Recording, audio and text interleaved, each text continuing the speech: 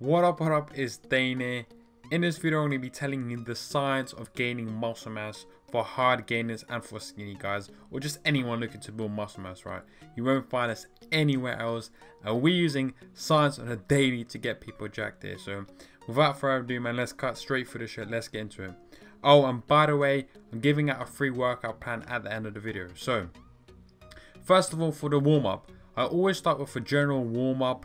And for warm-up, most people complicate it. Only 3 things need to happen. Number 1, an elevation of baseline oxygen consumption, right? So just basically elevating your heart rate as well. And number 3 is just getting your core temperature up as well. This can be done to like a 5 to 10 minute walk, and that basically hits almost all of them, right? So that's basically what I do for my warm-up. Now, when it gets into the weight training side of things, I do a more specific warm-up, obviously with weights, and then thirdly, I'll do some potentiation, right? Or potentiation, if I could say it. That basically means, like, let's say I'm doing pull-ups here. I'll do pull-ups with just my body weight. Then I'll do pull-ups with maybe like half of the weight I'm going to do it with. And then I'll work to my working set, right? So as you can see, I've done a pull-up with a 20 kg. Now I'm doing pull-up with 40 kgs, right? So that's basically all that needs to be done for a warm-up. Now, what's really important, and this is like the key information you need to know if you're a hard gainer, right? So, number 1, really pay attention to my exercise selection. This is absolutely crucial. This is like the number 1 factor that's going to help you build more muscle mass, and the number 1 mistake most hard gainers make. First of all, they start off with isolation exercises instead of the compound exercises. Now, at the end of the video, I'm going to show you a workout routine that typically skinny guys do compared to the workout routine I'm showing you now, which you should be doing. So, number 1, like I said, the compound exercises. These are pull-ups, dips, bench press, squats, deadlift, rows, all the hard exercises that work multiple muscle groups. Now, you can also actually class a dumbbell curl as a compound exercise because it does actually cross multiple joints, but let's just keep it simple, right? So let's just call the compound exercises, which I call them. So that's that. Now, mind muscle connection. Let's face it, most hard gainers, newbies, skinny guys are probably looking at Kai Green, Phil Heath, or any other Mr. Olympia and thinking, shit man, I can't feel my back when I'm doing these chin-ups. I can't feel my quads when I'm doing these squats. When really, who the hell needs to feel their back when you're doing full reps of heavy chin-ups, right? That's completely bullshit. So fair enough if you're doing high rep squats or anything like that and you're really trying to establish the mind muscle connection, but that's just really not necessary on the compound exercises. Focus on just lifting more weight over a period of time. So here's why I recommend compound exercises, right? Here's where the science comes in. Number 1, it causes more homeostatic disruption. Homeostasis is basically your body trying to maintain everything it has, right? So it's just basically a shit old balance which you don't really want, so that gets disrupted. Number 2, it's more mechanical tension. Now, mechanical tension is one of the 3 primary factors to muscle growth, and in fact I'd say mechanical tension is the number 1 most important one if you're thinking black and white. And mechanical tension is basically the muscular force, right? So when you're doing a heavy bench press and you're feeling like the muscles coming off the bone or some shit like that, or you know what I'm saying, that is muscular force. So muscular force equals mechanical tension. You need that. Now, one thing I have to mention is that I don't recommend you do less than 3 repetitions on the compound exercises unless your goal is strength, which it's not, because that's why you clicked on this video, is to build more muscle mass. So don't do less than 3 reps because of this. Number 1 is going to bring more synergist muscles in, meaning it's not going to be the prime movers. Now, in simple terms, this basically means that if I'm doing, let's say, a chin-up, I really want to try and work my back, even though a lot of biceps is obviously going to be involved as well. But if I go really heavy, other muscles surrounding those muscles are really going to come into play. So that's that. Now, another very common thing that I see hard gainers, skinny guys copying Mr. Olympias and stuff like that is range of motion, right? So a lot of people say full range of motion, partial. I see Kai Green do partial, all this bullshit. Now here's the science of full range of motion. Number 1, it will recruit all motor units, right? So for example, let's say I do a chin up.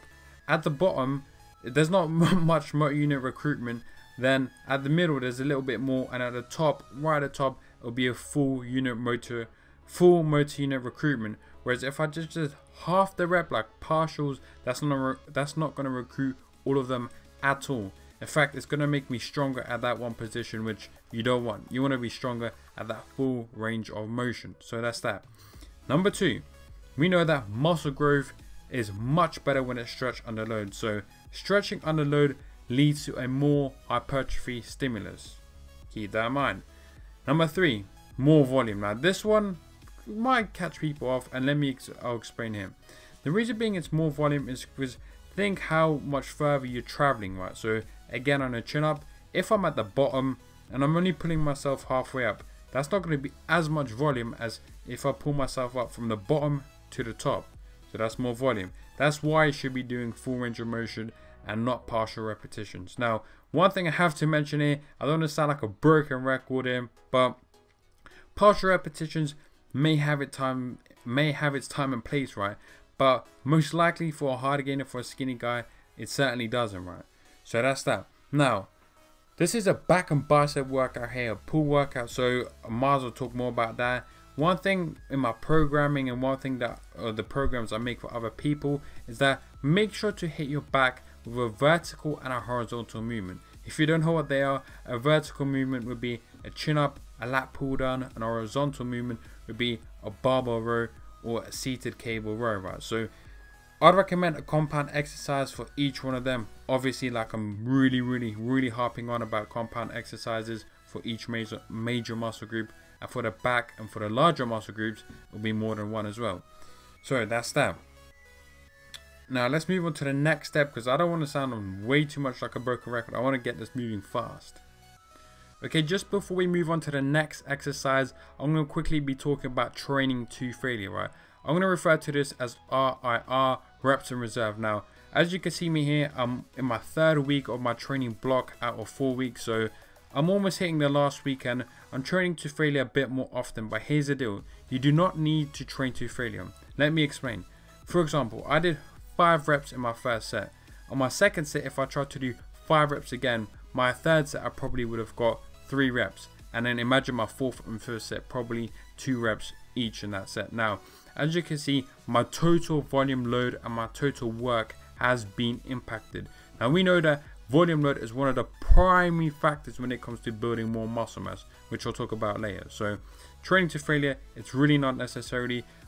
I only really train to failure at the last set of this exercise as well. So here you can see me.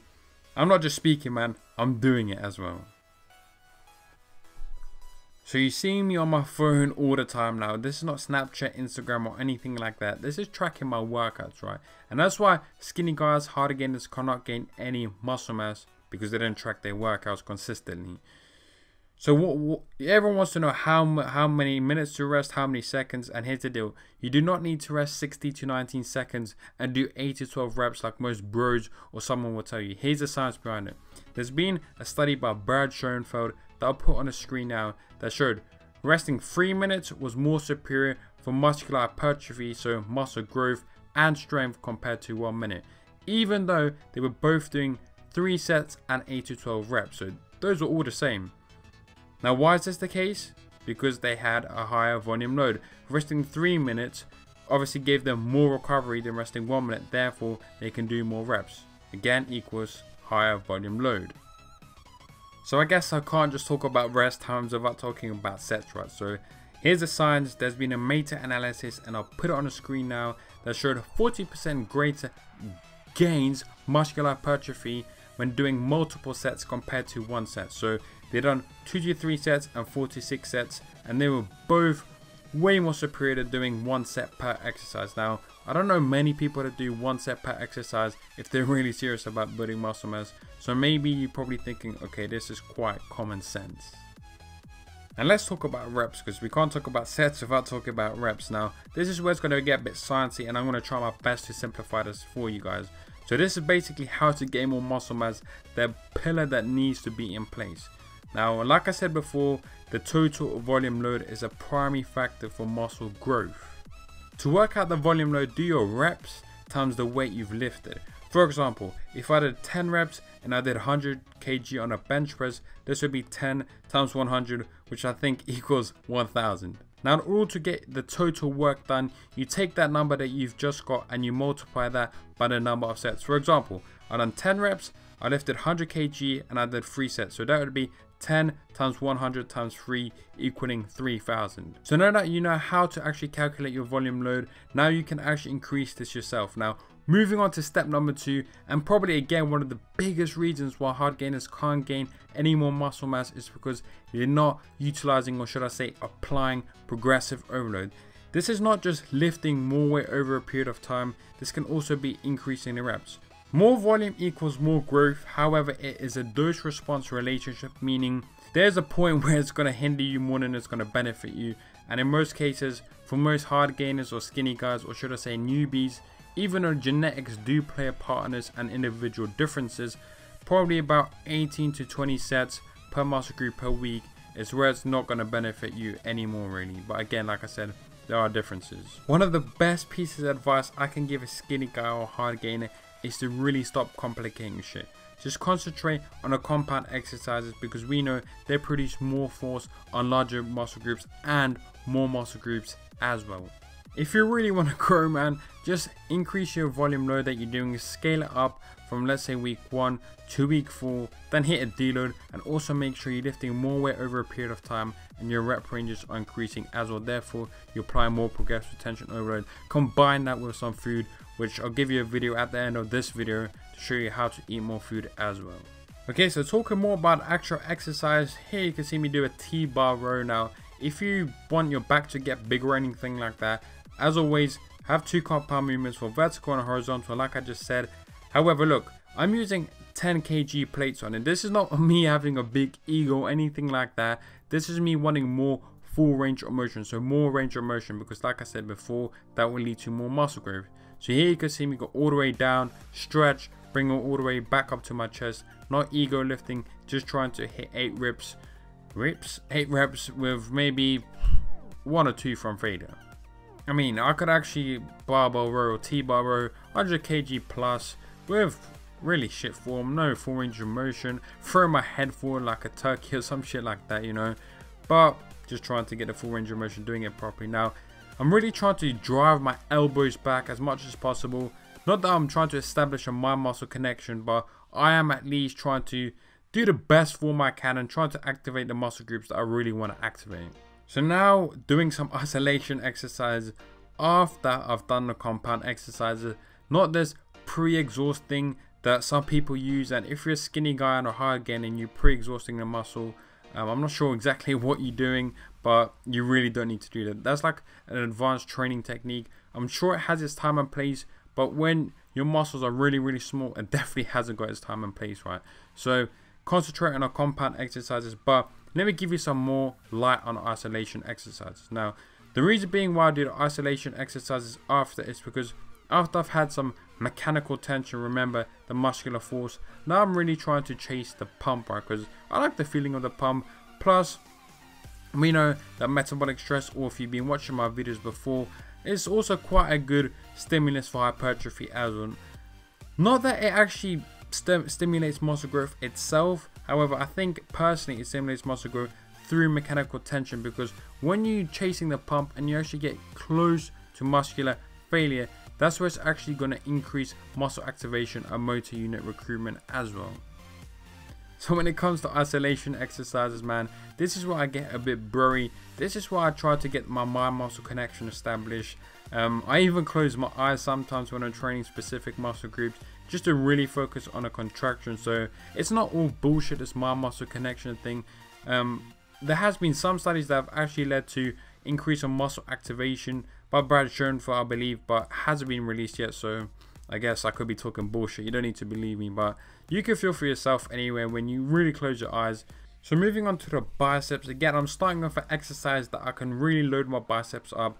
You can lift a lot more weight with, let's say, straight bar barbell curl or easy bar curl than you can with, let's say, a unilateral bicep curl or some fancy old bicep exercise with one arm or some shit like that, right? You can really start overloading your biceps. So that's exactly why I've chosen this exercise, even in my own routine, because I still stick to the basics as well. When I do these kills, I really try to keep my wrist almost locked. Like I'm not rolling my wrist at the top of the movement, as you can see, because that just defeats the whole object in my opinion. And I'm really trying to focus on strict form, because this is not a lower back exercise like you see most people do it. And I'm not training exactly to failure, because I want to train my biceps, right? I don't want to train my glutes and lean back and shit like that, even though that may have its time and place somewhere. But for most hard gainers and skinny guys, probably not. So again, really trying, if you look at my elbows, it's really just trying to move up and down and really trying to minimize the shoulder movement as much as I really can. Basically try to place more tension on my biceps.